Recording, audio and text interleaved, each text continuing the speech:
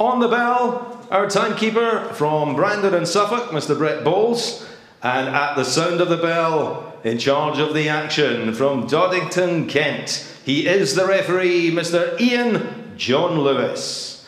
And so, ladies and gentlemen, joining us on BT Sports, the officials are ready. The boxers are ready. Time to introduce the main event. Firstly, boxing out of the red corner, wearing black with gold, official weight 18 stone 9 pounds, brings a 23 fight record, 20 wins, 13 inside the distance, only 3 defeats. The former German national and WBO European heavyweight champion from Munich, Germany, Michael Wallisch. And across the ring in the blue corner, winning black with purple trim, on the scales 19 stone 4 pounds. As an amateur boxer, European and Commonwealth gold medalist, the 2016 Rio Olympic super heavyweight silver medalist, undefeated professional, 10-0 with 9 KOs. Former WBA Continental Champion, former heavyweight champion of the Commonwealth, from Putney, London, the juggernaut, Joyce!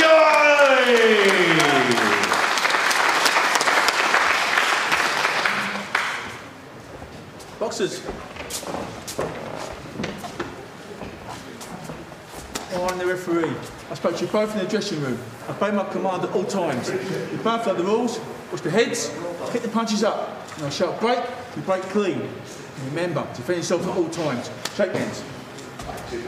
Ian John Lewis is not a small man. He looks a small man alongside these two giants of the ring. Judge. Michael Wallisch. How hard is he going to be able to press Joe Joyce, who is just raring to go? 35 years old in September, and he knows that he needs to move on quickly, Richie. Seconds out. Yes, that's in his mind. Obviously, you can't take the eye off the ball, can you? In this game, it's going to be a big fight against Daniel Dubois, but he's got to get rid of this guy first. As you said, John, Wallisch, 18 stone on, 18-9, but he lands all those shots like that one there, the right hand over the top, and you never know in this game. Well, he can bang a bit. As I said, there's another right hand from Wallisch, who's just had a bit of encouragement in the early seconds of this fight, but there's a relentlessness about Joyce. Well, there is, John, but I mean, I've helped coach Joe Joyce for his Olympic cycle, and he's always a little bit vulnerable in the first couple of rounds, John. He can walk onto the odd shot here and there. He's got to just maintain that gap and keep that jab going in. When he breaks his opponents down with that punch like that, then he gets the job done. But occasionally, he's over-eager, he closes the gap down a little bit too much, and he is vulnerable in the early rounds for a right hand over the top. So he's just got to play it safe and keep jabbing away and break the opponent down. There's another right over the top from Wallisch, who was stopped by Tony Yoka, the French Olympic champion in September in Nantes. Referee stopped the contest in the 3rd round. Yoka, who beat Joyce a little bit controversially in some people's eyes in that Olympic final in Rio. Fight you were there for, of course. Commentating on it, yeah. Very, very lucky indeed. A couple more right hands from Wallisch finding the target. Wallisch.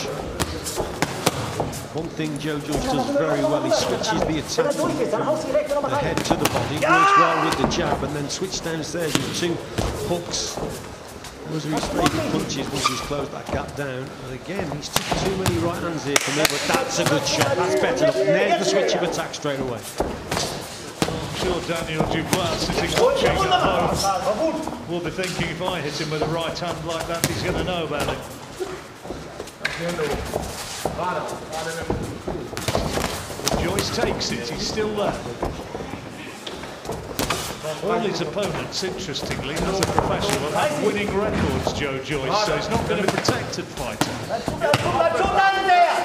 See again, big shots going in here, John. You watch that straight jab to the body from Joyce also. Doesn't look a lot on it, but there is. big man. He just comes forward again, there's the switch of attack again, tries to get the shot underneath the elbow of Wallisch. I know he's getting into his groove, Joe Joyce.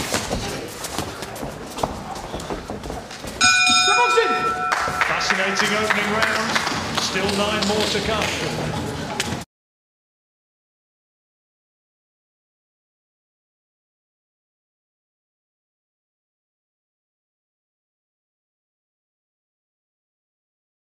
Joyce ended the round well, John. Joyce doing enough? Yeah, I think so. I think towards the end of the round, I think he started to hit the target a lot more. Got caught with too many right hands in that opening round. Wallisch trying to start fast again here in the second. But is he going to leave himself open by doing so? Because here comes Joyce. Joyce really going for it now, and this is just what he's doing here. He's working well. That's a good body shot. That's a hurtful punch. That right hand to the body. Wallisch already getting tired, literally because he's getting caught with big punches. There's that jab. That jab's a great shot from Joyce. That's the one. He's got to keep practicing. Just keep measuring the distance with that shot, with the jab, and break the opponent down. Wallisch, yeah, he's dangerous. Joyce doesn't want to be standing in front of him with his gloves low. He's already having had some success with that swinging overhand right hand. There it was again. The thing about Joe Joyce, John, he's just relentless. He just keeps coming. He doesn't give you a minute or a second to breathe properly. Normally heavyweights, they break and they just have a little walk and they breathe.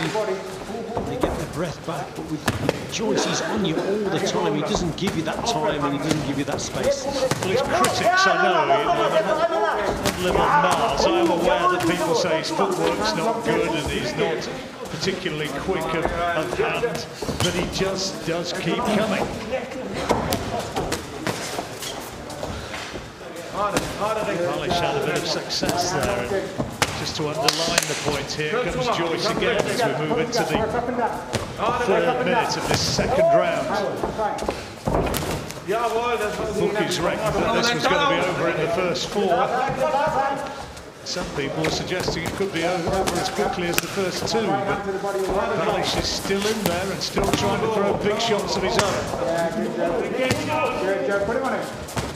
You can't afford to take punches like that, John. A couple of good shots there. And again, Wallisch on the receiving end. Big body shot, Richie. Big right hand into the body. Thudded home. Yeah, I think it was a right hand as well, just to the top of the head, John. Around the temple, actually.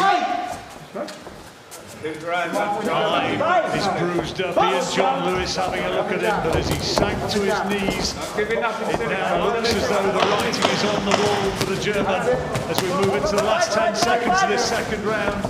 Is he going to see it through to the bell? There's that switch of attack again. That was an all-or-nothing shot, wasn't it, from Wallisch? Strong round for Joe Joyce.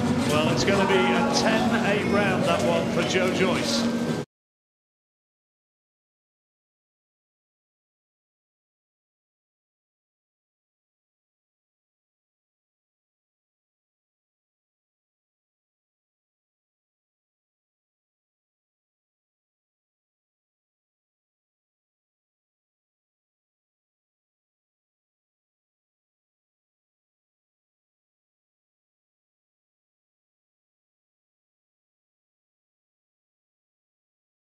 And it might be fairly soon as we move into the 3rd.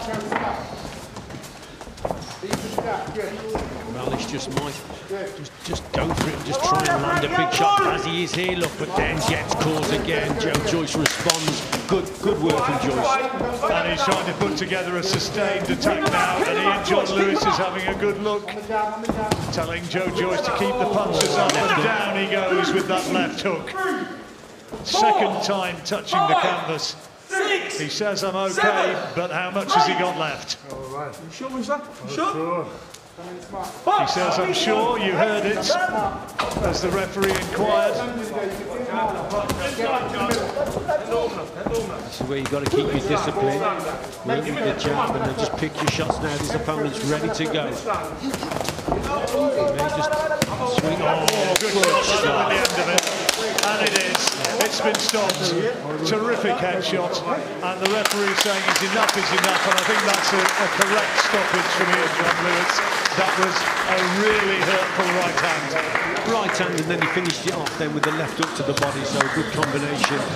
Yeah, listen, he shook off the cobwebs there as the Joe Joyce got caught with a couple of shots. But let's face it, he was pretty impressive there. Probably a little bit heavier than what he should be, but nevertheless, give credit where it's due. He's put in a good performance after a long layoff, and he's destroyed his opponent there. Well, it's about getting the rust off, isn't it? He said to us that he was just raring to go. He needed it. He'd had the fight against Dubois, planned, put back, planned, put back. You know, and he needed to get some competitive action. He needed a workout, didn't he? And he's just finished the job off. And look him switch the attack there with that right uppercut again to the body, and another one. Switches to southpaw here and just keeps on sustaining the pressure. The referee tells him to keep the punches up, but he just carries it on. And there's that left hook that finishes the job off. Good performance from the juggernaut. And here we look again, and the referee was looking to find the end. That's the first knockdown. Single left hook, wasn't it? Again. Here's the second knockdown, and look for the right to the jaw. There's a right hand, then the left hook. It's on the left hook there. Look, that's the one, John. That was an absolute sickening shot. That left hook to the body. The right hand was a cracking punch. But watch this. Right hand goes in. Watch this left hook now underneath. Bang! Oh, that's a hurtful punch. Well, everybody will have their opinions. Everybody will be making up their minds. How good has he looked? How much has he shown? How impressive was he? Is he now in a stronger position for Daniel Dubois? Plenty of talking points, but first, here's Craig Stephen. Well, ladies and gentlemen, it takes great courage to step into a boxing ring, let alone when you are big guys like this. Before we declare the result, please, your appreciation for both our boxers. Brett Bowles records an official time 57 seconds into round number 3. Referee Ian John Lewis stops the contest. His opinion, Michael Wallisch, no position to continue. Therefore, the winner, who is still undefeated, the juggernaut, Joe Joyce. Joe Joyce has completed his side of the deal, his side of the bargain, and there's the trademark celebration. It's 11 wins out of 11, third round stoppage. Next stop, is it going to be Daniel Dubois? But Dubois as well, at the end of August, has also gone to emerge victorious.